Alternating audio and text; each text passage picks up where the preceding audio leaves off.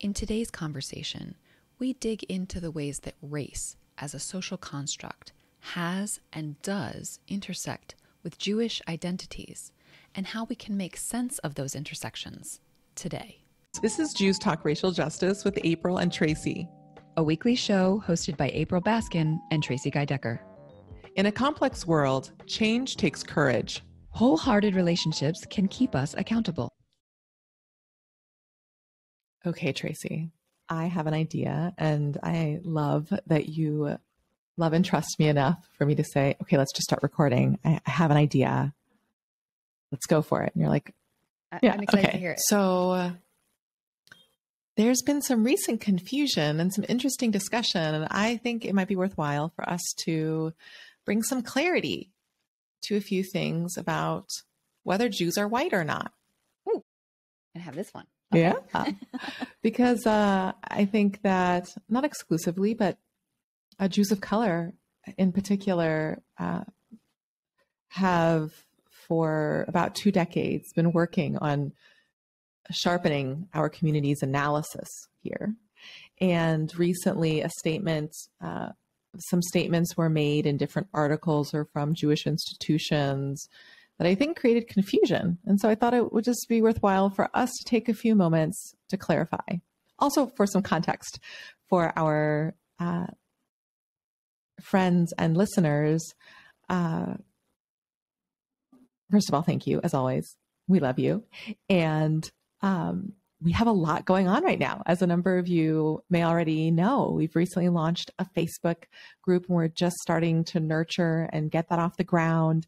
And we finally launched Racial Justice Launchpad, and yay, woohoo! So hopefully you got that email or saw it through social media. If not, feel free to look up more information at Joyous Justice's Facebook page, and you can sign up for our list to get more information or go to joyousjustice.com. But the information is out in the ether. And we're offering a value pack masterclass, lots of exciting things. So a lot is happening right now. So I'm also hoping for this video may be, although at times I've endeavored this and we haven't achieved it, but that this is just going to be a pithy, clear episode today.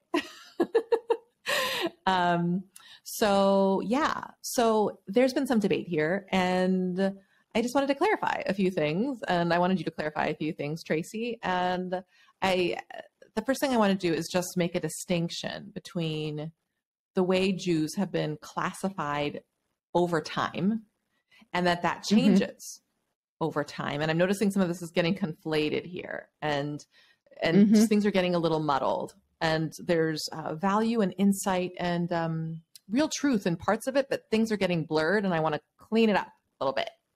So as I often like to say, I'll start by saying, and about whether Jews are a race or not. So first of all, as a number of folks may or may not know, race is a construct. It's a social construct, as are a number of things. And by basically all sociological standards, Jews are not a race. Jews are a multiracial people. We're known among, this is post my education, but I hear some young folks talking about how we're an ethno-religion. I really like the word people. Some rabbis have referred to us as a family, which to me is a variation on a people. And we are a multiracial, multi-ethnic, multicultural people. And in today's modern age, the majority of Jews in America, so there's a significant portion of Jews who are Jews of color, and then the majority, around 70% or so, slightly more, slightly less, depending upon which statistics you look at, are white Jews.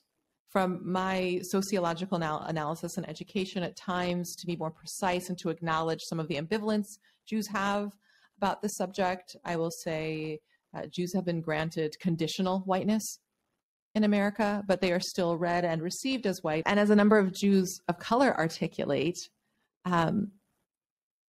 they experience racism that in some ways is different and also very similar between white Gentiles and white Jews.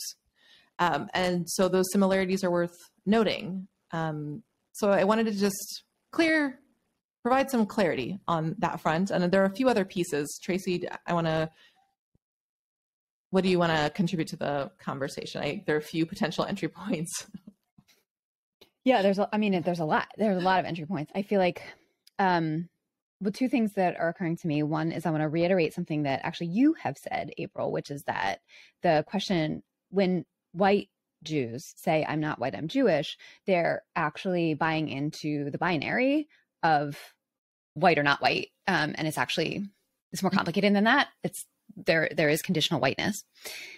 The other thing that I wanted that's coming up for me is that I recently had this, I love my metaphors. I recently had a metaphor come to me that was really helpful for me. So maybe this will be clarifying, from science, where we know that if you only understand light as particles, then you totally miss what light wavelengths do, light waves do.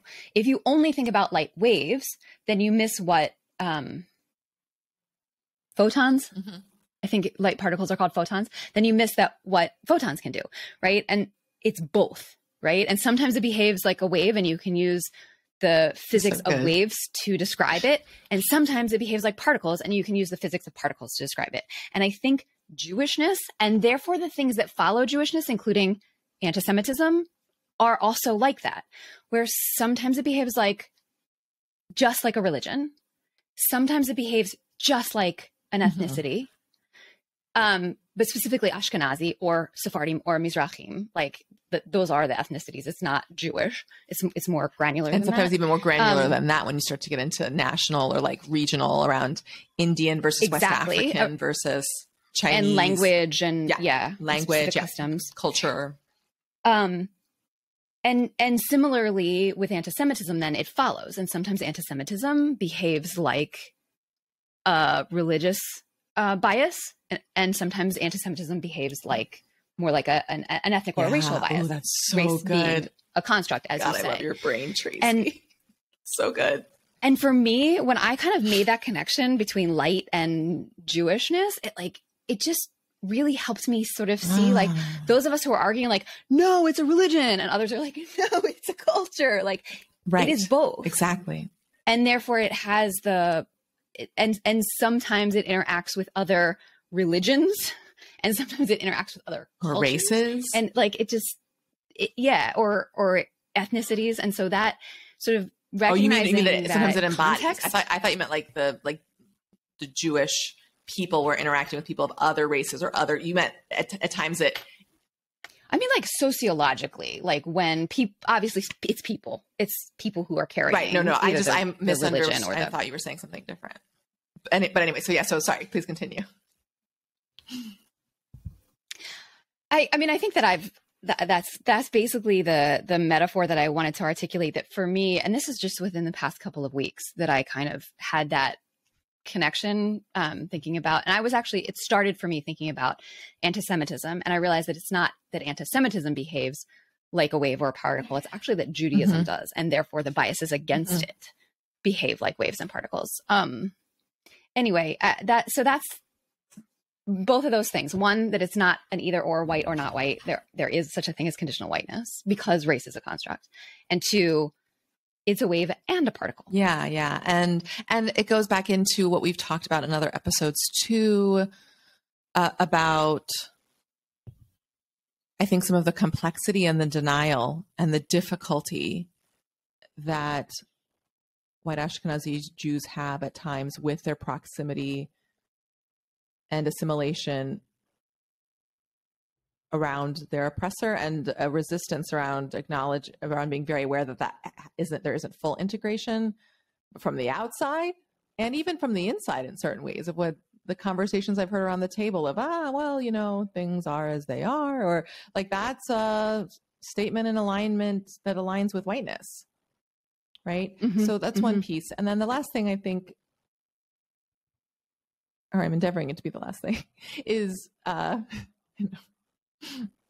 never the last. I know. The second to last thing, we should start saying the second to last thing is also, I just wanted to name something about timelines that I'm a timeline and some of these concepts over time. And the importance to get clear that something could have been contextualized in a particular way at a specific point in time, and that we can acknowledge and honor that and also grapple with. And I think this is also part of at the heart, which was made the situation recently with Whoopi Goldberg so complicated for some folks, because there's a way in which that can be unpacked and honored. And we can also hold that in contemporary times, in this moment, there is a vastly different reality. And as I spoke a lot about in the video, what makes that complicated is because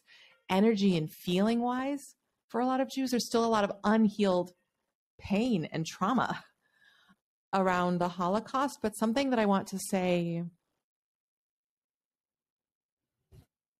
very lovingly and thoughtfully is that, was that weird for folks when I just totally changed my tone, went into a different zone?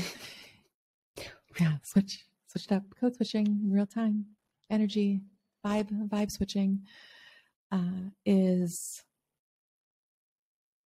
I'm still chewing on this. I thought about a few things related to this, but I saw a lot of people online saying, here's what the Nazis said we were. And what I want to put forth is, yes, that is worth witnessing and acknowledging. And that doesn't necessarily mean that should be the basis for how we think about our sociological identity. It's one thing to understand, and I think more of that will come with more healing over time, but like there's a way in which I know, and I at times have taught, and I do teach historically the ways, and I think part of this also, I'll just briefly say, I think is also about proximity, and an epiphany I had the other day when I was riding in the car with my partner, which has nothing to do with it, but that's just where I had the epiphany. I remember we were driving through a puddle and I was like, something clicked for me of like, but the Shoah, the Holocaust was a lot more recent. So Black folks have the advantage of having had more time and closer proximity to earth-based cultures and different things that allowed for healing. But what I'm trying to say here is, when I put it on myself and there are certain ways, and I educate people around this. That's where I was going.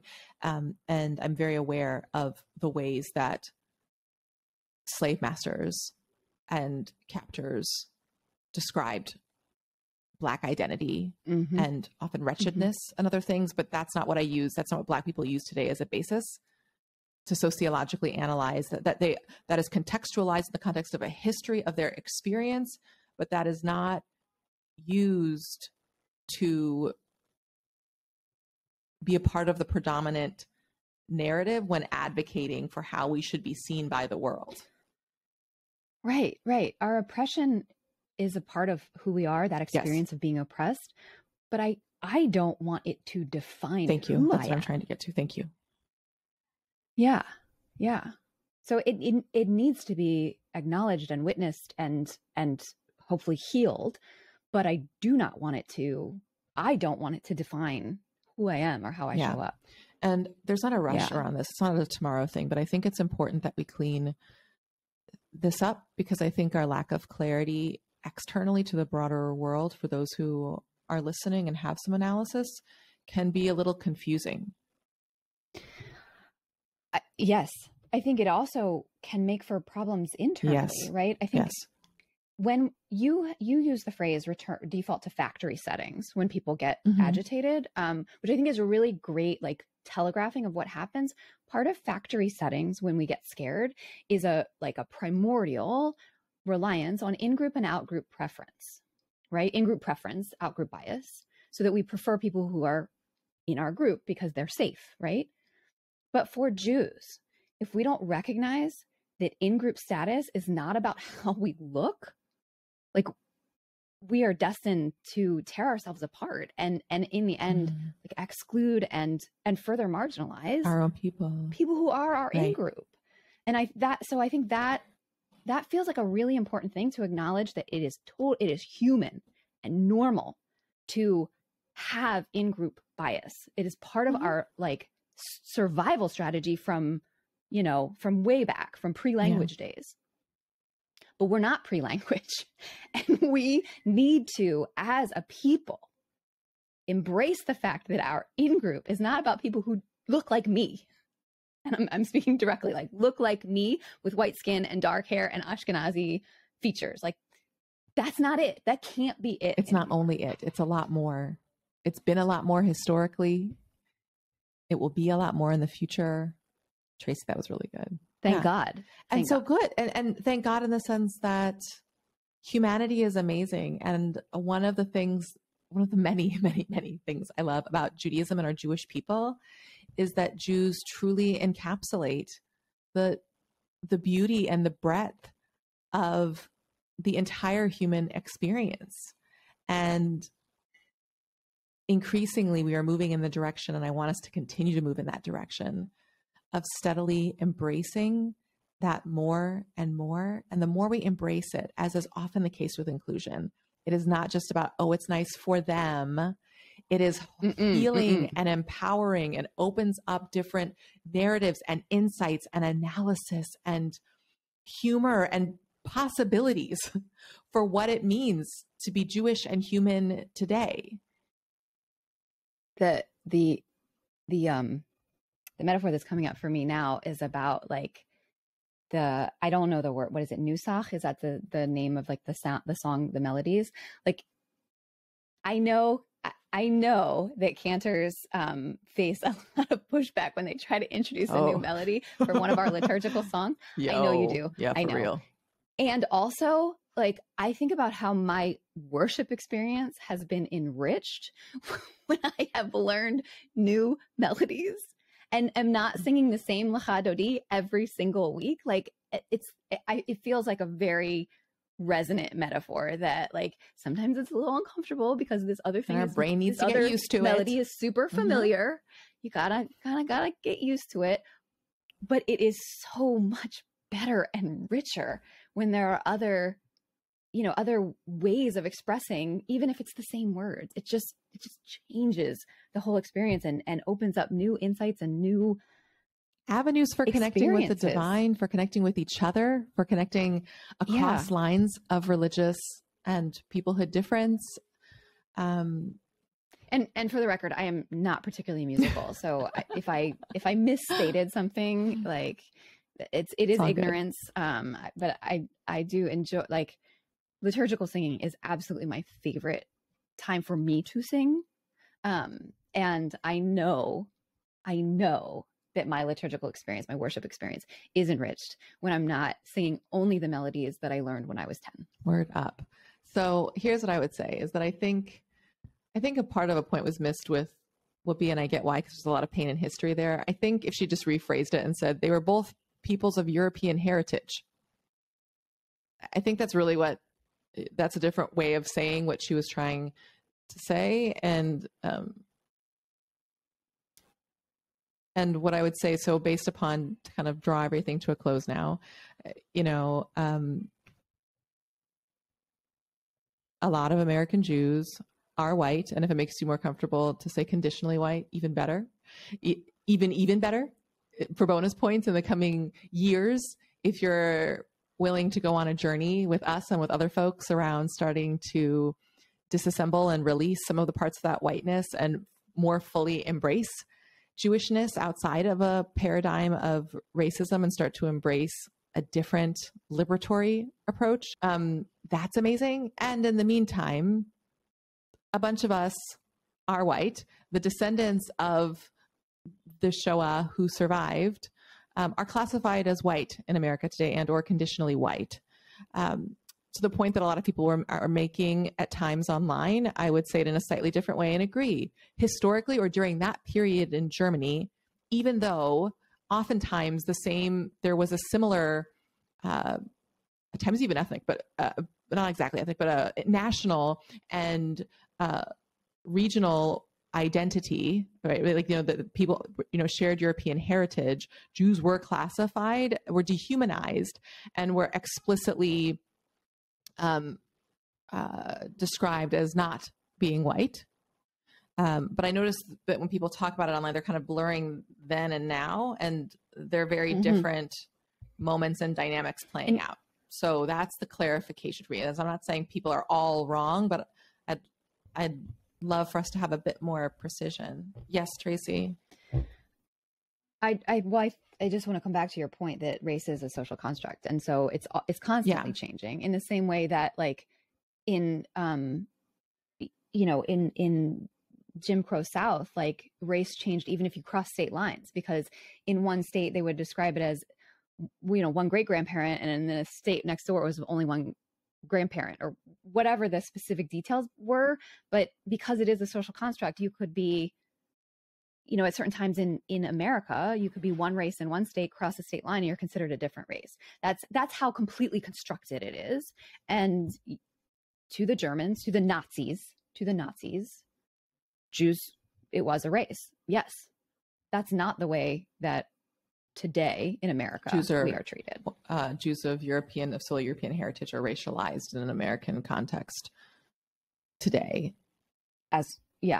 Well, the American construction of race is much less granular than the Nazis was. I mean, it's in part because it needs to be, there's more diversity, right? Like that's a whole other episode.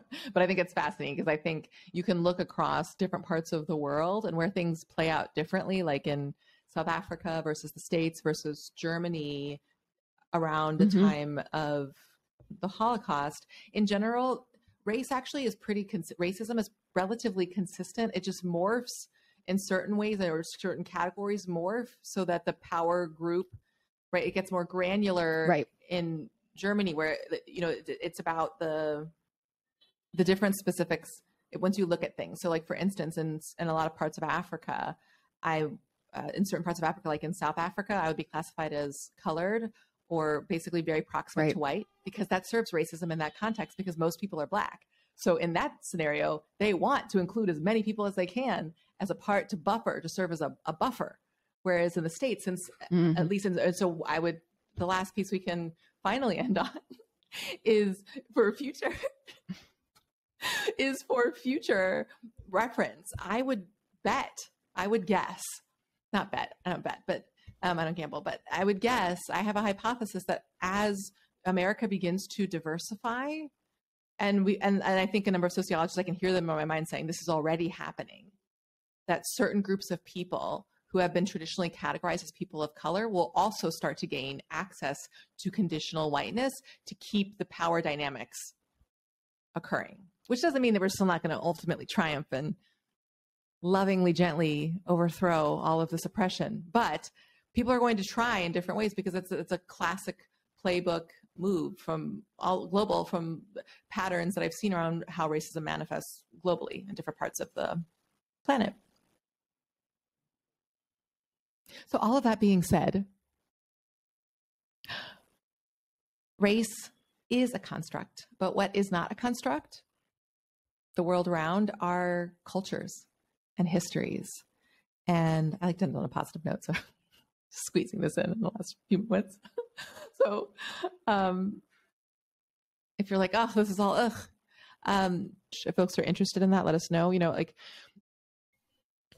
We get to lean back on our cultures and our histories and our narratives that bring us joy, and take time and heal and reflect upon the parts that have been painful, and the meaning and the purpose that we are drawing from that.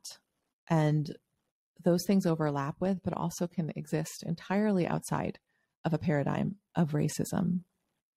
And we get to claim that and hold that and carry that forward as we continue to move in the direction of collective liberation. Thanks for tuning in. Our show's theme music was composed by Elliot Hammer. You can find this track and other beats on Instagram at Elliot Hammer. If this episode resonated with you, please share it and subscribe.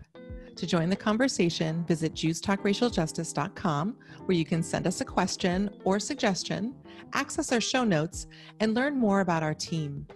Take care until next time, and stay humble and keep going.